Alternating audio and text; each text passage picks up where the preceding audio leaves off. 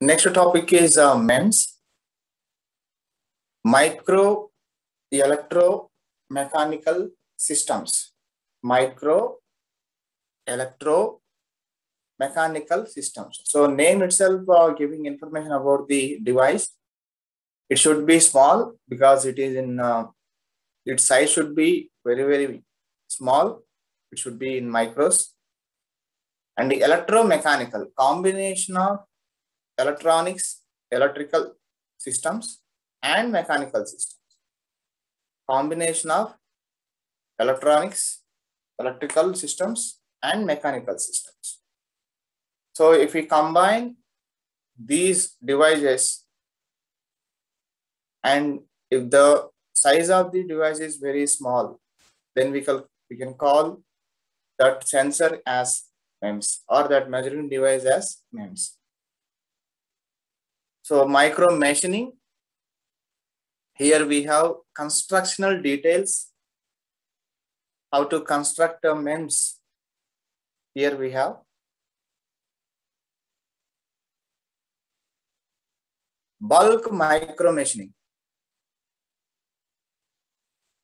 It is now well known that there are differences in etch rates. Students, here etch means the process of manufacturing MEMS. ETCH, etch means the process of manufacturing of MEMS. Differences in etch rates between the crystallographic directions of silicon with particular etchants. Etchants means the substitutes, the substance which we are using to construct MEMS, the components, the materials which we are going to use in construction of MEMS, manufacturing of MEMS. Particular etchants, and using this property, features can be fabricated in particular crystal planes. Generally, 111 planes, etch slowest of all 100 oriented substrates are preferred for features. 111 planes. So different kinds of platforms we can use to construct MEMS, and more than 100 oriented substrates are preferred for features. The substrate is masked by silicon dioxide, SiO2. When ethylene diamine pyrocatechol is used as etchant. Some material names here we are mentioning, which we are using in construction of MEMS. And silicon nitrate is used for KOH as the etchant. KOH as the etchant. KOH means potassium hydroxide. Potassium hydroxide. Surface micro machining. Differences between the etch properties. Differences between the etch properties of polysilicon and SiO2. Differences between etch properties of polysilicon and SiO2 are used for features development. The process based on CMOS technology. Already we have seen what is transistor, what is diode, and what is the MOSFETs in the first year itself. So here we are using CMOS technology. Polysilicon layer is deposited on top of silicon dioxide and then etched. The thickness of the deposited layer is limited to a few microns only. Already we have seen the size should be very small. The size should be very small.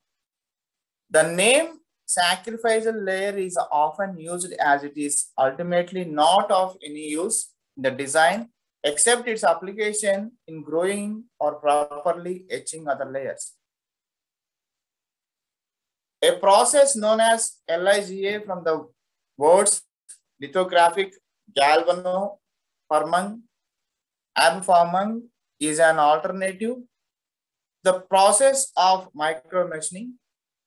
It uses lithographic exposure of thick photoresist and then electroplating is carried out for building mechanical parts. I will show you a video in this lecture, students. Then you can easily understand the terms photoresistance and electroplating for the mechanical parts. It uses the lithographic exposure of thick photoresist and then electroplating is carried out for building mechanical parts. This process fabricates thicker structures than that by surface micromachining. The exposure source in LIGA is the synchrotron radiation of wavelength between 0.1 and 2 nanometers that can penetrate deep down to about 500 micrometers. Lasers and UV sources have also been used when the penetration depths are limited to 200 micrometers and 20 micrometers respectively. So these are the constructional details, how to construct MEMS and what are the devices we are going, what are the materials we are using in this construction of MEMS. Construction means etching. And what are the sizes in different steps in the construction of MEMS. One more method is there.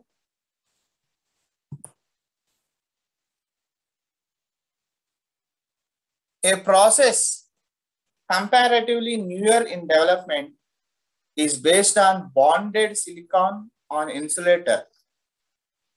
Bonded on insulator, where silicon wafer is thermally bonded to an oxidized silicon. The bonded wafer is polished to the desired thickness between 5 micrometers and 200 micrometers, and the etching is done by deep reactive ion, and deep reactive ion etching is called as DRIE.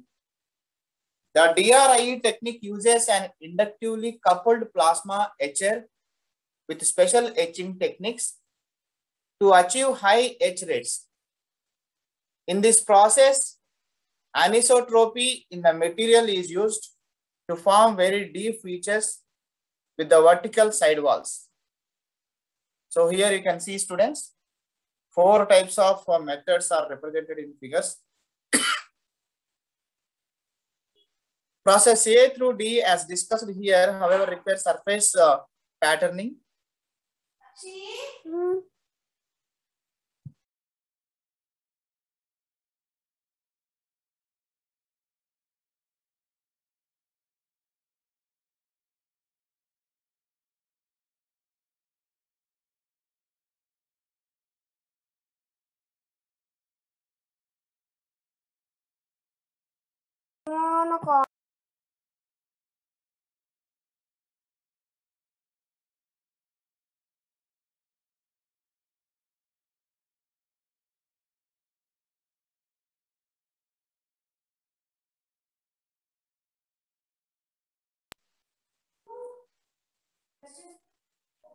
Process A through D, as discussed here, however, requires surface patterning.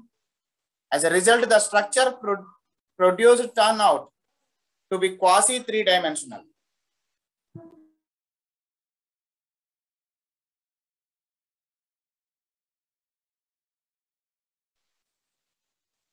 As a result, the structure produced turn out to be quasi 3-dimensional.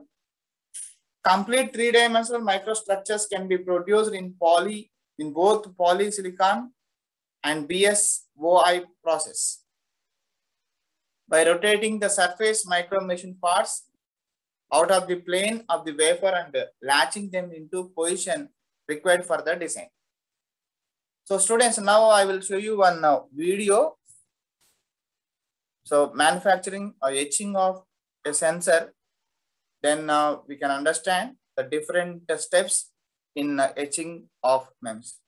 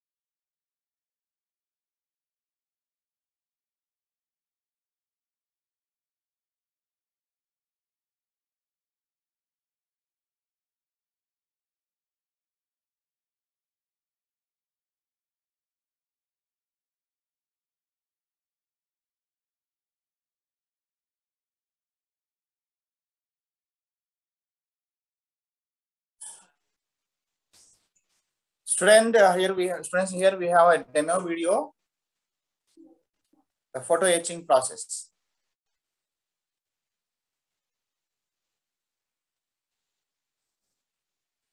The first thing that needs to happen.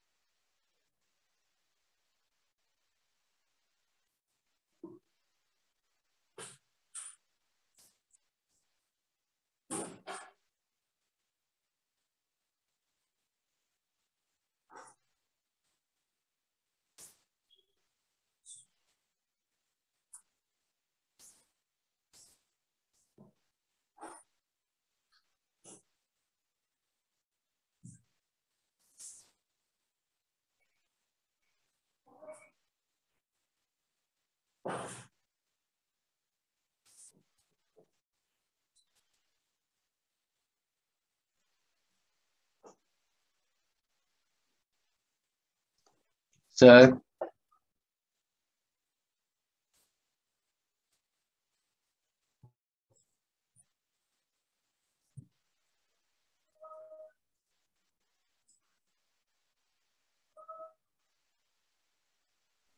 sir,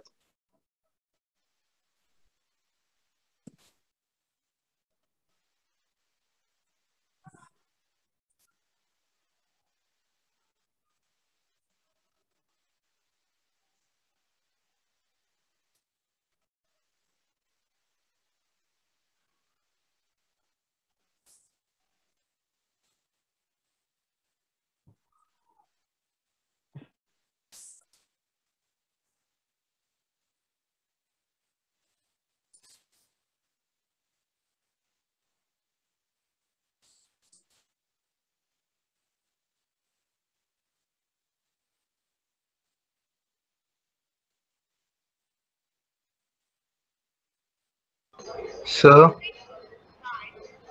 Yes, students. sir, audio is not audible Yeah, and it's I have seen that slightly lagging, sir. message.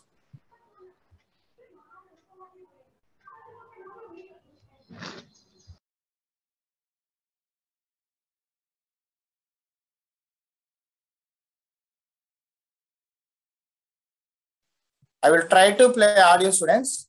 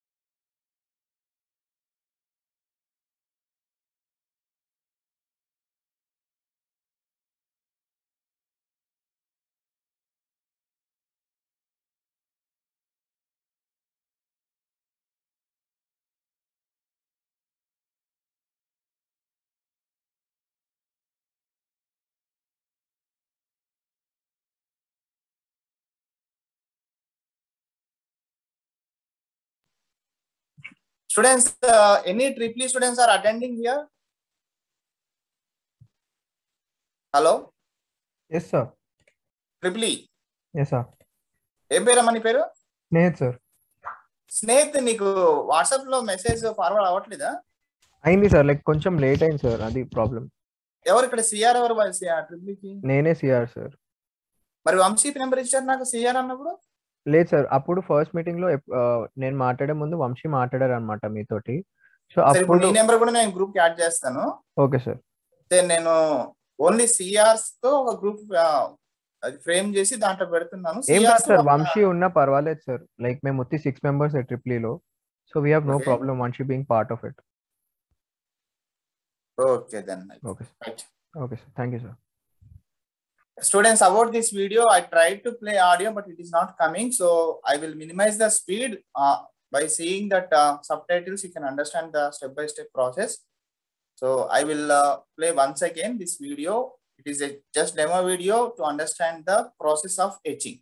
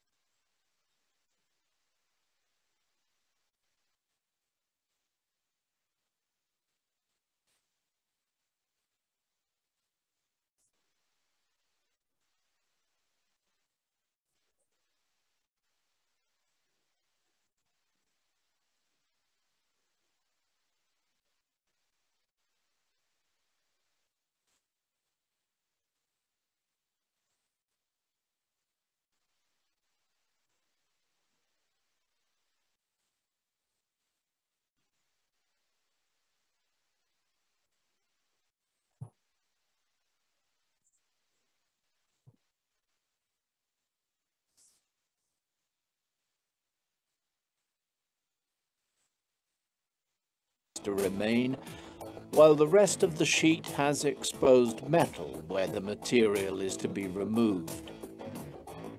The next step is to have the sheet put through an etching machine, where etchant is sprayed on both sides of the sheet. Where the etchant comes in contact with exposed material, the metal is dissolved. Where the resist has been applied, the material will be protected from the etchant. When the sheet is finished etching,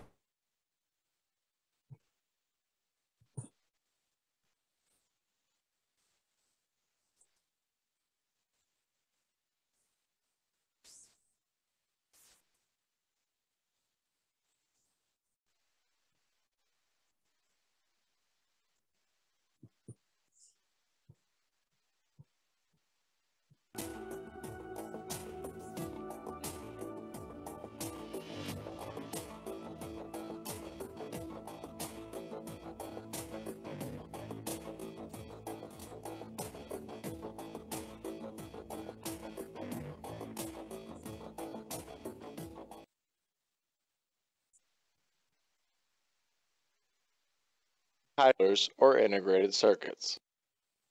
How are they made? Greek words. Photo meaning light, litho meaning stone, and graphy meaning writing. Photo. Just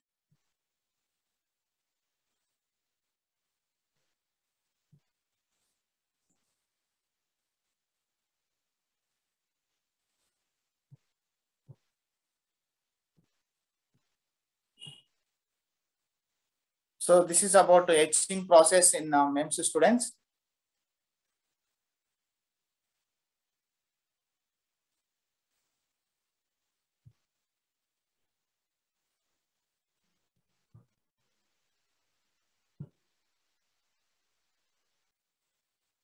MEMS and microsensors. Microsensors are 2 and 3 dimensional micro machine structures that have smaller size, improved performance, better reliability, and lower production cost than many alternative forms of sensor.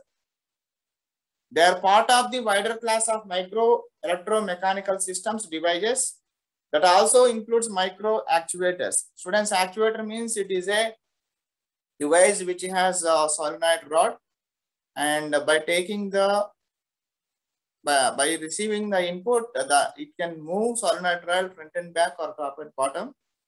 Most of the application is that only about actuator. Typical sizes of microsensors ranges from 10 micrometers up to 5 mm. The defining feature of any MEMS device is an element with some sort of mechanical functionality integrated with microelectronics.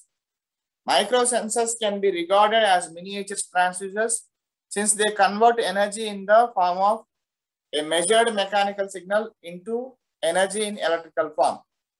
So this is about MEMS and microsensor. Students, go through this slide. Next we'll discuss remaining points.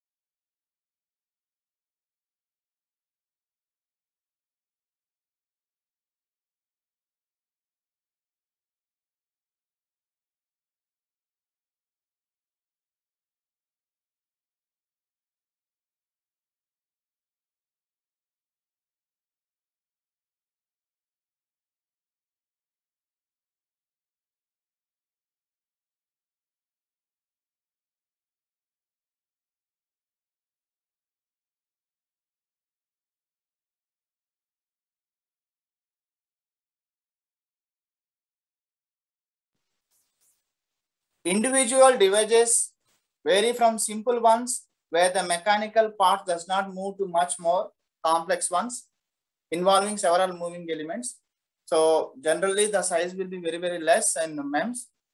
So all the parameters will come near to the IC, and then IC will receive those parameter values.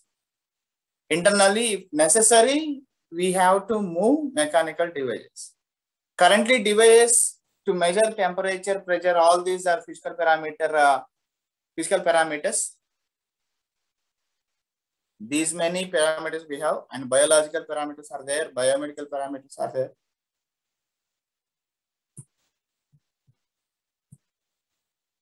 So students, a few points I have missed in the previous slides about thin film and thick film and MEMS.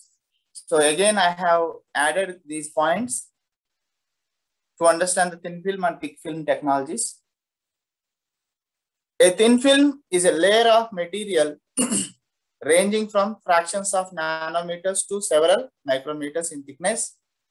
The controlled synthesis of materials as thin films is a fundamental step in many applications.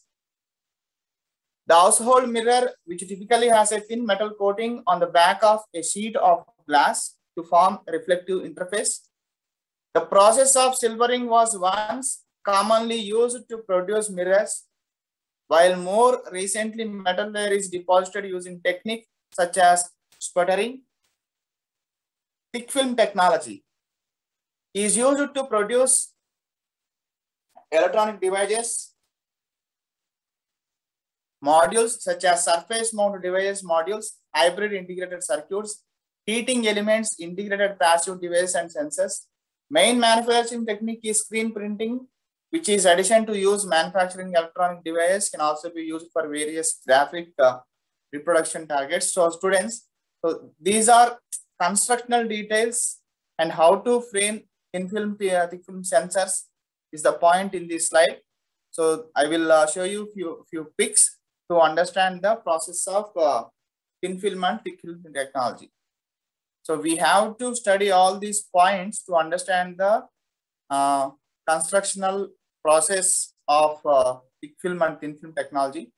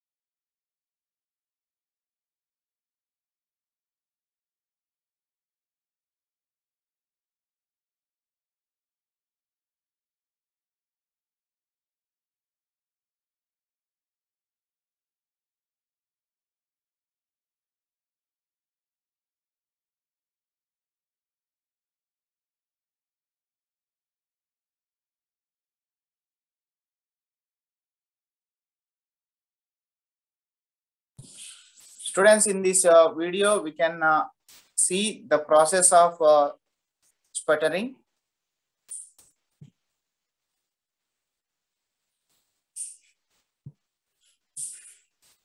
Successful in depositing a clear conductive layer on Students, is audio coming?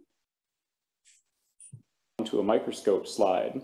So this will be the basis for a lot of my future experiments. Students, is in audio OLEDs and other display technologies. coming for So this let me video? show you- Yes, sir. Yes. Yes, sir. Yes, tell me. Yes, sir. Audio is coming, sir. Audio coming, sir. The device that's actually doing the depositing is called a sputter gun, and I machined mine from basic pieces of metal, and I'm going to unscrew it here like this, and eventually the whole thing just comes off like so. And down in the hole here is a spark plug, and it's facing up towards us. So on the underside, there's the rest of the spark plug, of course, and then right next to it there's a needle valve with a hose coming off, and the hose runs to my argon cylinder. So I can control how much argon is getting into the chamber through the needle valve, and I can get high voltage into the chamber through the spark plug. And the underside of the sputter gun has a rod in here that contacts the top of the spark plug, so I have sort of a shielded entry into the chamber. The sputter gun itself is relatively simple in construction, so let me just take it apart and show what's inside and then describe how the whole process works. So the very outside is called a ground shield, and it slides off like this. And the purpose of this is just to keep the things that you don't want to sputter inside this. So when the shield is on, the only thing that's exposed to the chamber is the surface of this disc here, which is the thing that we want to sputter, to send off onto the microscope slide. So if we take that off, the rest of it is built like this, and between these two layers is an insulator. So we'll take this apart, and currently there's some changes that I'm going to make to this. These are nylon screws and nuts holding it all together, and nylon is not really a great vacuum chamber material. So eventually I'm going to upgrade this, but I'm not quite sure what I'm going to use instead. And so this part is at the vacuum chamber case potential. Let's just call that ground. And then the inner part here, this is where it touches the spark plug. This is all at a negative high voltage, let's say 1,000 volts negative. So inside here, we've got a very high potential between this outer shell and the inner shell, but there's a few other tricks here that allow us to sputter just the target material and not sputter the rest of it. So I'll open this up, and as you can see, I'm missing quite a few screws because I have a steel magnet is inserted, one that I cracked where the disc has been eroded by the sputtering. I've also got some holes in here for a cooling system, which unfortunately I didn't have running yet, so that's hence the cracked disc. And the idea with that would be called this, an O-ring in the right spot here. This whole thing closes up systems that ran for 8 hours a day. I figured that the thermal mass of this block would be enough to keep me safe for a 5-minute run. But as it turns out, not quite. I'm not sure if this was due to my clamping or too much power or something, but I think water cooling is kind of a necessary thing if you want to sputter stuff at any reasonable rate. So if you want to make a nice uniform coating on something, say like a microscope slide, you have a few different options, and two of the most common ones are evaporation and sputtering. So in a previous video I described the evaporation process. In coming slides, we will see what is evaporation in theoretical students, but here just understand the process. And this entails heating up the material that you want to coat. Sorry, heating up the material with which you want to make the coating.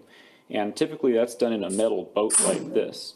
So what we do is pass a really high current through here. This thing becomes very, very hot, white hot even, yellow hot. And the material here evaporates and then condenses on the thing that you want to coat. So this is, roughly analogous to boiling water in the kitchen and then noticing water droplets condense on a cold window. The downside with this is that you have to heat up the material to that yellow hot temperature. So if your material can't take it for whatever reason, or if it changes into another material at that temperature, then this isn't going to work. And when we're talking about making conductive ITO coatings, this is definitely the case, where if you heat ITO up in a vacuum, as far as I know, it reduces itself back down to base metals, and it doesn't work. So an alternative process is called sputtering. And this works by accelerating gas molecules and slamming the gas molecules at very high speed into the surface of the material with which we want to make the coating. And when that happens at just the right energy levels, it actually chips off a few molecules of the surface, off the surface of this material, and they go spraying off into the chamber. And eventually they'll land on the thing that you want to coat. So here's a cross-section view of the sputter gun. The ITO disc is the thing with which we want to make the coating. And then we've got our magnetic pole piece here with north and south poles. It doesn't matter which is which, I don't think. The idea with the pole piece being that the magnetic flux goes through the steel and then back up, through here. So the magnetic field lines look like this.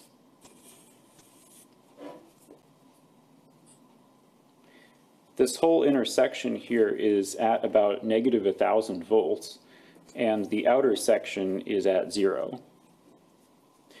So when we pump down the chamber to a very low pressure and put our 1,000-volt potential difference on here, the remaining gas molecules in the chamber will ionize, basically just like they do in a neon sign. And the trick with the magnet is that it concentrates all of the electrons in this area. And it does this because the electrons are relatively lightweight and they have charge. So the moving electrons are affected by these magnetic field lines. In fact, they actually spiral around the magnetic field lines. So we've concentrated all the electrons in this area. However, it's not the electrons that are actually doing the sputtering for us. What happens is these spiraling, fast-moving electrons end up ionizing more gas molecules. And it's actually the gas molecules that are attracted to this negative potential and hit the surface and cause the sputtering to happen, which is why this is negative and the shield is relatively positive, or at 0. This negative voltage attracts those positive gas molecule ions, and that's what causes the sputtering. The reason that we use argon is because we don't want an... So for example, let's just sputter the material. In a process of sputtering, we just use pure argon. The exact pressure at which this whole process works is very critical to determining the success of your coating. So these are the equipments to conduct sputtering method. So if you have no gas molecules up, really high values up here, pressure so that the income without, blowing everything.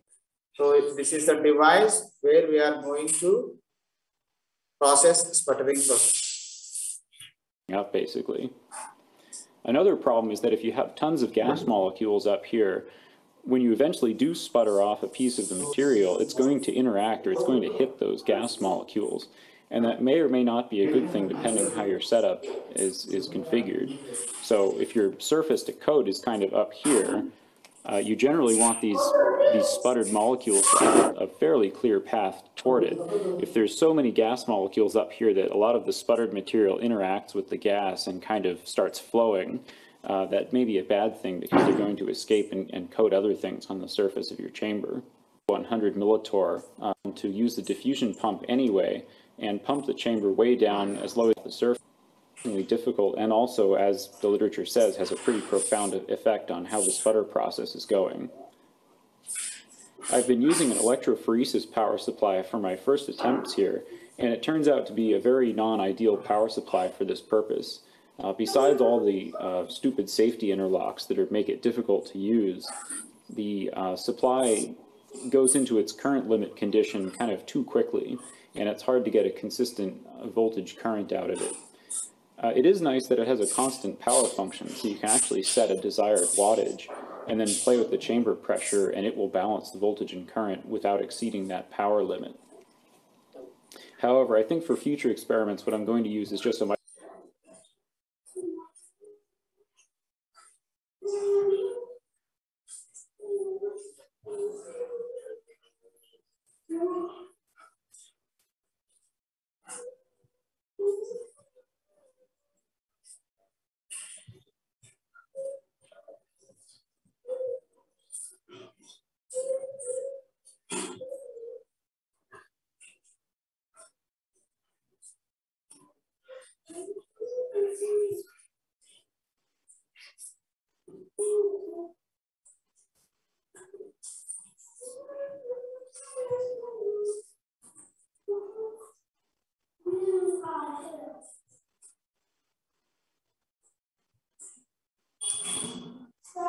Students, here we can see thick film technology images.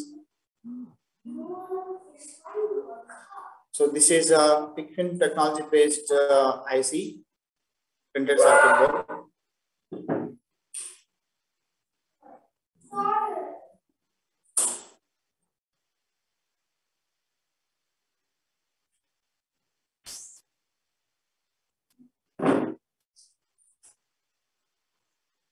And here we can compare thick film and thin film technologies.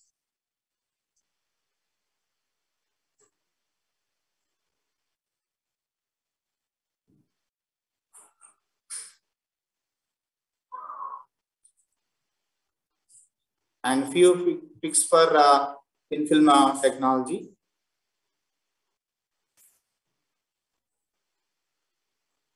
One of the deposition techniques.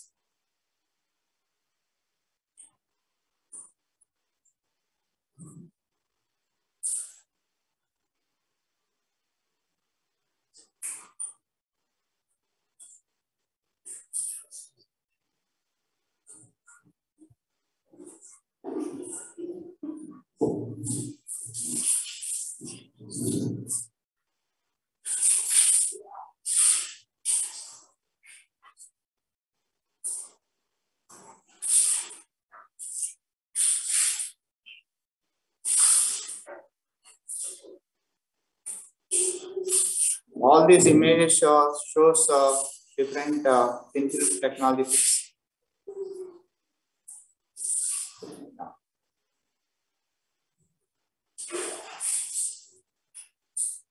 This image is showing thin film technology method by using ultrasonic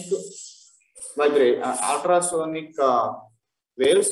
So here, this device is used to use in sensing of ultrasonic vibrations.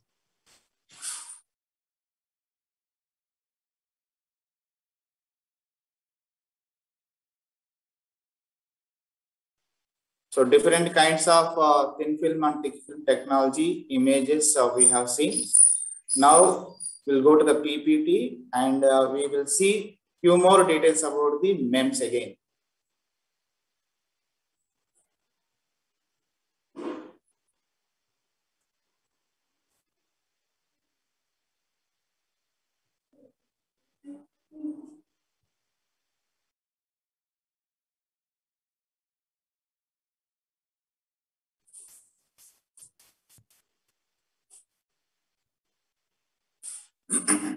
So as I inform you students, in previous slides, some information is lagged.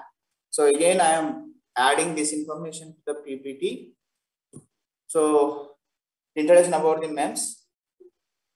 MEMS technology consists of microelectronic elements, actuators, sensors, and mechanical structures built onto the substrate. Microelectronic elements means resistors, capacitors, transistors, all these comes under electronic elements, diodes, MOSFETs. Actuator means it is a device which has solenoid rod which can move front and back by taking the input. Sensors, already we have discussed sensors, and mechanical structures. Just now we have seen one demo video, like a gear wheel we have implemented on the MEMS. Built onto the substrate. Substrate is the material which we are using to implement all these devices, which is usually silicon. They are developed using microfabrication techniques, deposition, patterning, and etching. The most common forms of production for MEMS are bulk micro machining, surface micro machining, and HR fabrication. The benefits of this small scale integration brings the technology to vast number and variety of devices. What is MEMS? Again, here I have included few images to understand the MEMS. The size of the MEMS should be 1 to 100 micrometers. Device vary from below 1 micron up to several mm. Functional elements are again sensors and actuators, microelectronics. Components, these are the basic components which we will implement on the MEMS. Micro sensors, micro actuators, microelectronics, microstructures. All these are the elements which we can implement on the MEMS. Go through this slide, students.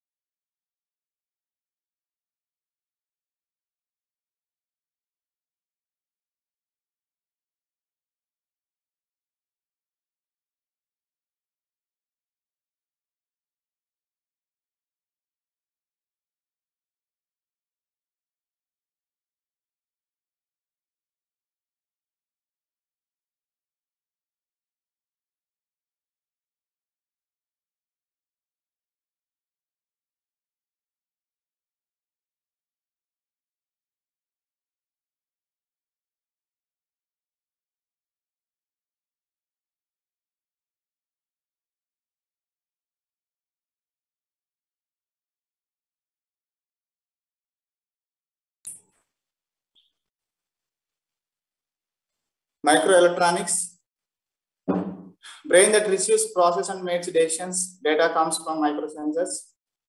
Constantly gather data from the environment. Pass data to microelectronics for processing.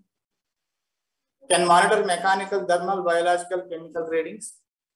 Microactuator acts as a trigger to activate an external device. Microelectronics will tell microactuators to activate device. Microstructures, extremely small structures built onto surface of chip, built right into silicon MEMS.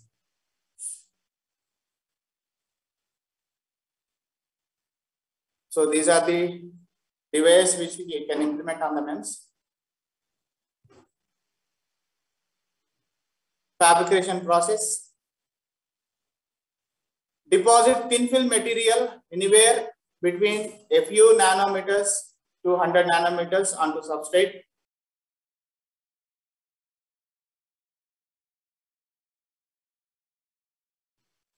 Substrate means mostly silicon.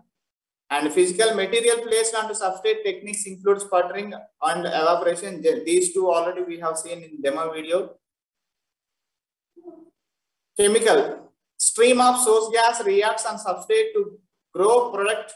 Technique included chemical vapor deposition and atomic layer deposition. The gear wheel demo video, which I have shown in this class.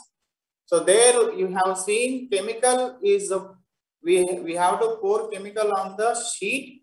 Then it will take its position wherever is the necessary. Substrate, silicon, glass, or quartz, and thin film polysilicon, silicon dioxide, examples for thin films.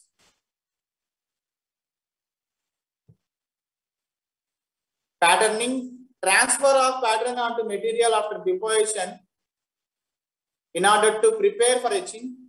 Techniques include some type of lithography. Photolithography is common. Students, do you have exam today? Hello?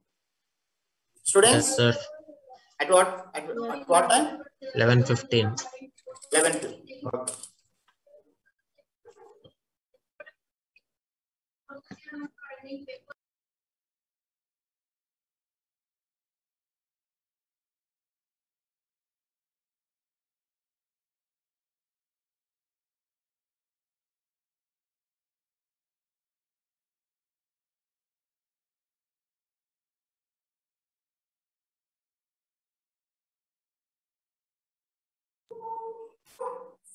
Okay, students, I will end class by 10:30. You can prepare for your examination. Etching, wet etching, dipping substrate onto chemical solution that selectively removes material. Process provides good selectivity. Etch rate of target material higher than mask material. Dry etching, material sputtered and dissolved from substrate with plasma or gas variations. Choosing a method, desired shapes, etch depth and uniformity, surface roughness, process compatibility, safety, cost, availability, environmental impact. And here again, we have our fabrication methods. Already we have discussed bulk micromachining, surface micromachining.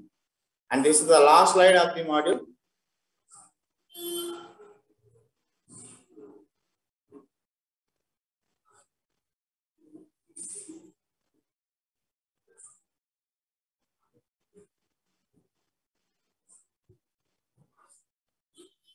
So this is the last slide. You go through this slide, students, for 2 minutes. Then I will revise the entire module. I will revise the entire module and I will show you 2-3 videos to understand the sensors.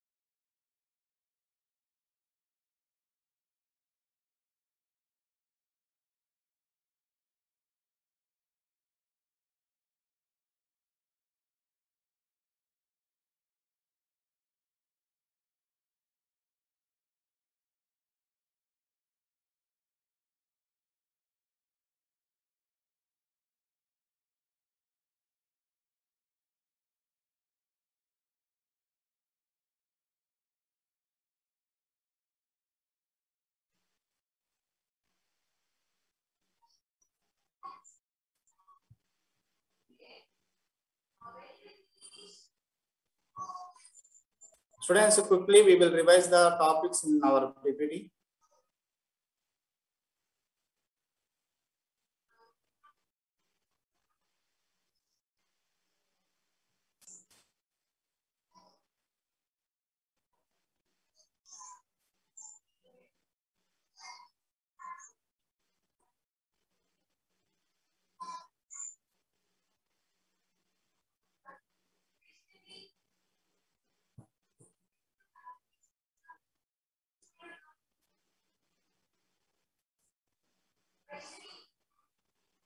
So initially, in the beginning of the module, we have seen measurement system, a system which can estimate the physical parameters To process that laboratory experiment or industrial applications, we have to measure a lot of physical parameters. So it is a system which can measure parameters. And this is the block diagram of the measurement system. Transducer, it is a device which can convert one form of energy to other form of energy. Sensor is a device which can sense the variations in physical parameter, and it will convert that variation in physical parameter into other parameter, but it will not be any energy form. Okay, so it will undergo some changes in it. That changes, so we will understand the variations in parameter. Actuator is a device which can move its solenoid rod front and back or top to bottom.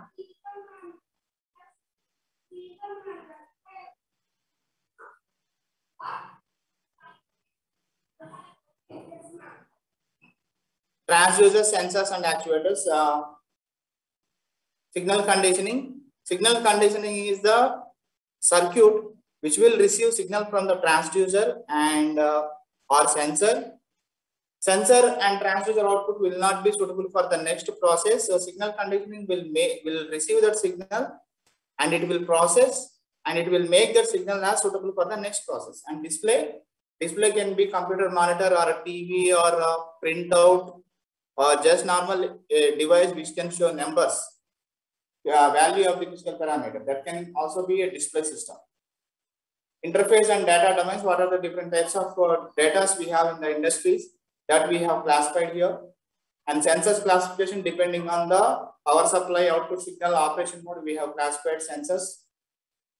Static characteristics, accuracy, precision, repeatability, reproducibility, linearity, sensitivity, all these are static characteristics we have seen.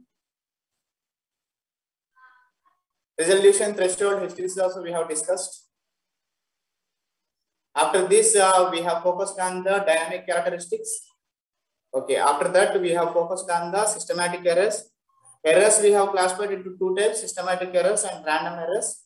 Systematic errors are the errors which we can rectify, and mostly because of the component damage.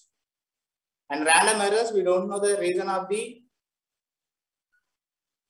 for the errors, and to eliminate the impact of random errors on the calculations, on the measurements. So what we have to do, we have to take average values.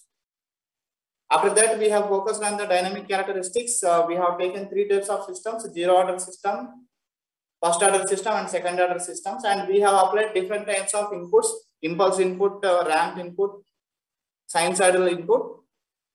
So when you apply those inputs, we will get different outputs. And for the second order system, we have damping ratio. Depending on the damping ratio, we will get different output waveforms for the impulse input. And here also we can see amplitude modulus and the phase modulus if you apply sine wave as input. After focusing on the second order system, first order system, zero order system, we have discussed different types of sensors. Temperature sensor, biometer is a sensor to estimate temperature. And next, pressure sensors, we have seen different types of pressure sensors: YouTube manometer and Gordon tube, diaphragms, bellows, capsules. So all these comes under pressure sensors. Next, we have focused on the flow meters, orifice plates, flow nozzle, venturimeter. All these comes under one type of principle, that is differential pressure. Depending on the differential pressure, we have to estimate the flow rate in the pipe. And later we have seen rotameter. In this rotameter, we have arranged a float. Depending on the flow rate, the float will take different positions in the rotameter. And pitot tube is another type of flow meter which is using pressure differences. And lot of flow meters we have discussed. And next, for the level sensors, we have used float. If the float position is, by observing the float position, we can estimate the liquid level in the tank.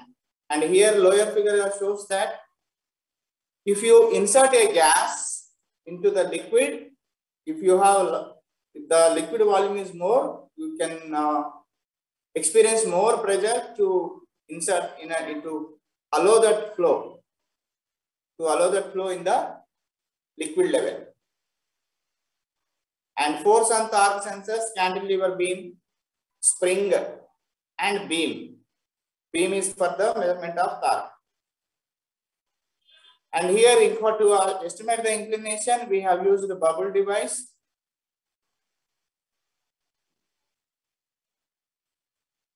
And pendulum.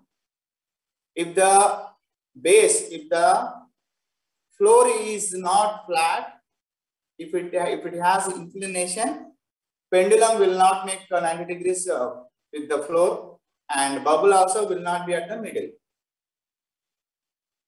And velocity sensors, gyroscope, I have shown you the demo. Next, micro sensors. Now students, I will show you some videos to understand the working of the flow meters.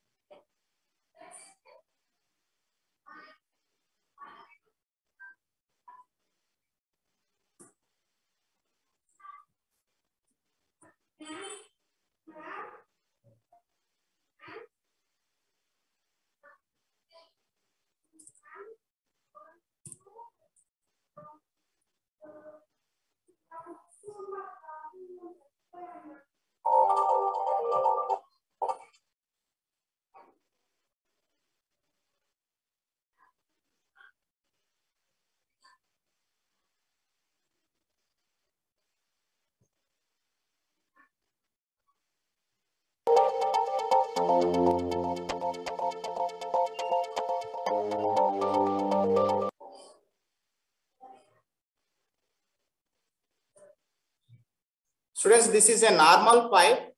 Here you can see the shape of the pipe, and here we have introduced orifice plate. That is a plate which can reduce the cross-sectional area of the pipe. Here is how this measurement method works. See, this is the actual obstruction. Differential pressure flow meters have an artificial restriction integrated into the measuring tube, illustrated here by the example of an orifice plate. So highlighted one is the orifice plate. Two holes are located in the pipe wall. One. So here we have arranged U-tube manometer. One is before the plate, another one is the after the plate, two tubes. One before and one after the orifice plate. Two separate tubes connect these holes to a differential So here to measure the differential pressure, we have arranged a diaphragm. Pressure sensor with its two pressure chambers separated by a diaphragm. The tiniest pressure differences in the flowing fluid can be precisely measured.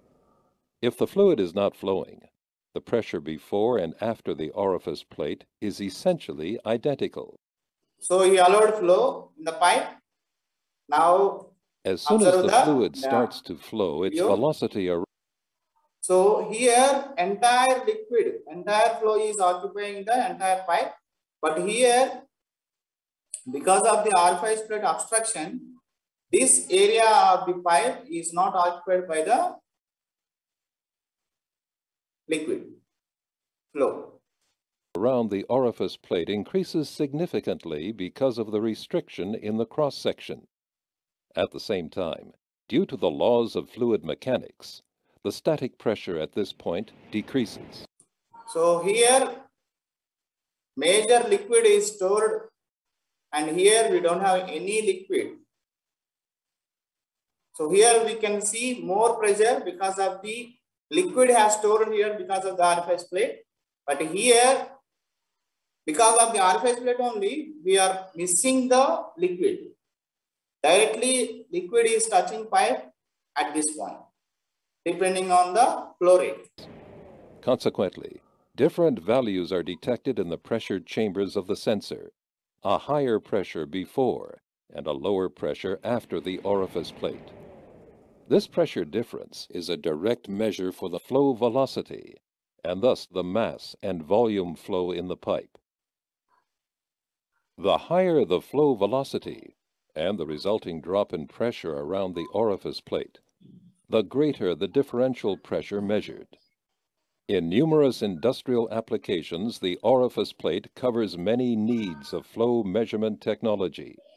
However, other designs are available for certain measuring tasks to minimize undesired effects, such as excessive pressure loss or abrasion of components due to solids carried in the fluid. This demonstration shows that an abrupt restriction generates severe turbulence in a fluid. Nozzles with a rounded, funnel-like inlet clearly reduce turbulence and thus create less pressure loss.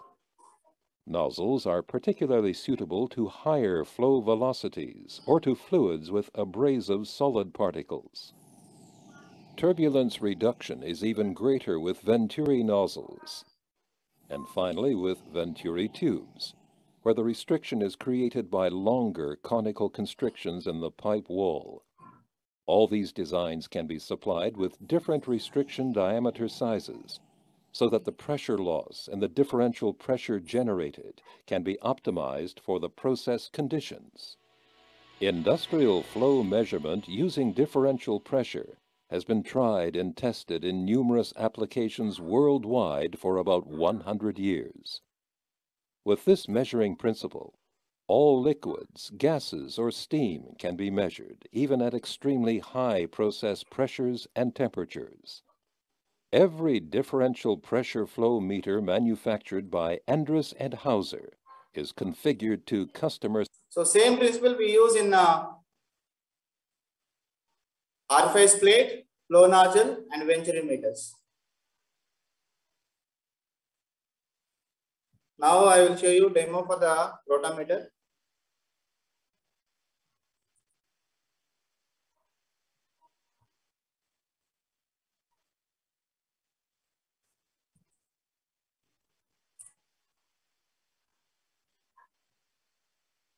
नमस्कार दोस्तों, मैं प्रकाश कुमार सैनी। दोस्तों, practical गुरु channel में आपका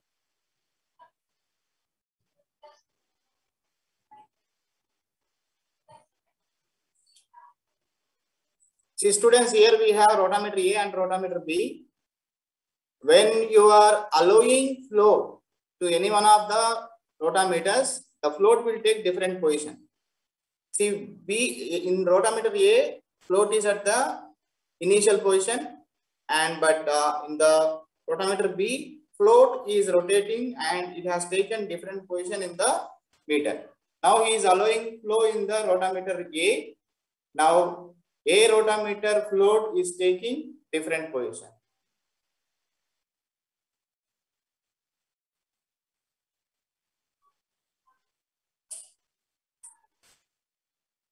This is called variable area flow meter.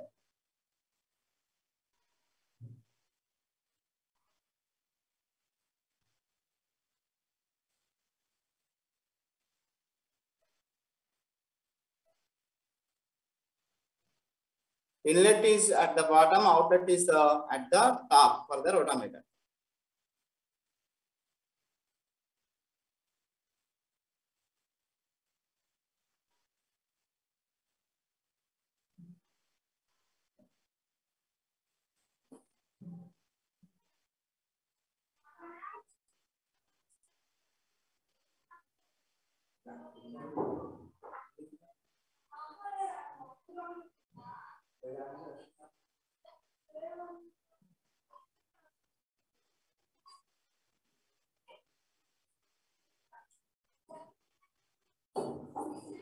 And this is the valve to allow the liquid flow.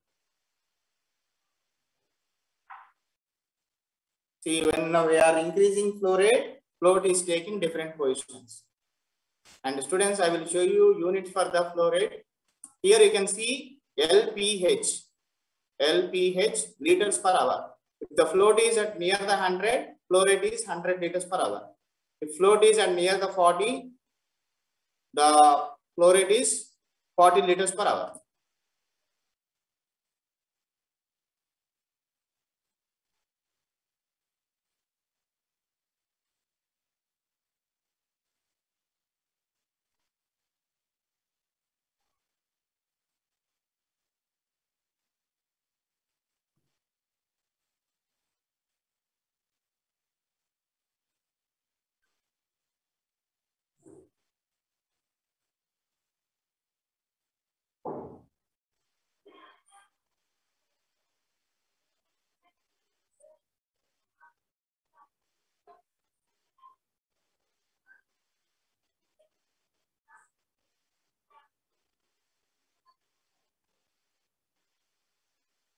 Now flow rate is more than 80 liters per hour. I think 82 or 84 liters per hour. And this is the equipment to allow flow.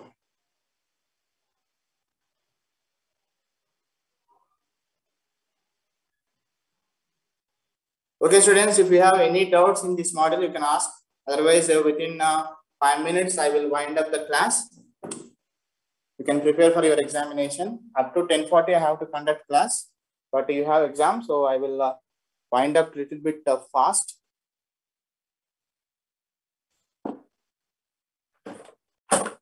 Students, if you have any doubts, you can ask.